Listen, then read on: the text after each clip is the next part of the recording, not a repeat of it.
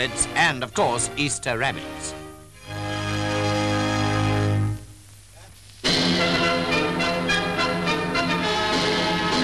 Lord Mountbatten of Burma was accompanied by his wife during his recent official visit to Rangoon. Together, they went to the Shui Dagon Pagoda, that famous golden temple founded about 600 BC and still today the center of Buddhist devotion.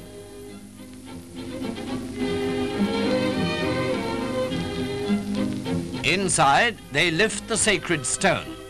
If it seems light, your prayers will be successful. If it feels heavy, your prayers are unlikely to be answered.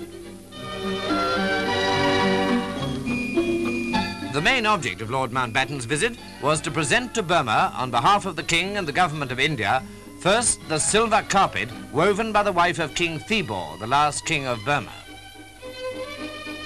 Also the takta posh, or royal table that once belonged to Theebaw. And chief among these historic relics, King Theebaw's throne, which had now been brought back from the Calcutta Museum.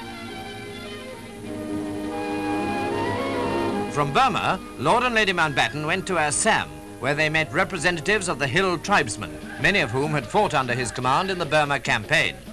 A special demonstration of traditional tribal dancing was given. We may be sure the distinguished and popular visitors fully appreciated these performances by tribesmen from the hills and their womenfolk. As for the presents which were loaded upon the Earl and Countess, these were undoubtedly sincere tributes of loyalty towards the former Supreme Commander and his wife.